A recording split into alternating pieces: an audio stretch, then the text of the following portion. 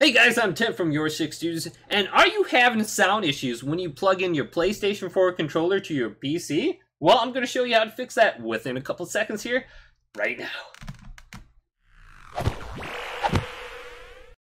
So let's go ahead and switch over to our desktop there, close all that mumbo jumbo down, and on the bottom right side of our screen, you're going to see the speakers icon. Go ahead and click that with a left click, and it's going to pop up a little tab on the right side. And you'll see speaker USB audio device, which is your PlayStation 4 controller. And it thinks it's a speaker when you plug it in via USB for some reason. So you're going to want to switch over to speaker via HD audio, which is my speaker playback device. It may be different for you, so go ahead and select a few different ones and see if those work for you. So this is how I fix this in a couple seconds, and it's really easy peasy. There may be another way that it works, so go ahead and try it if you think there's another way that you want to try.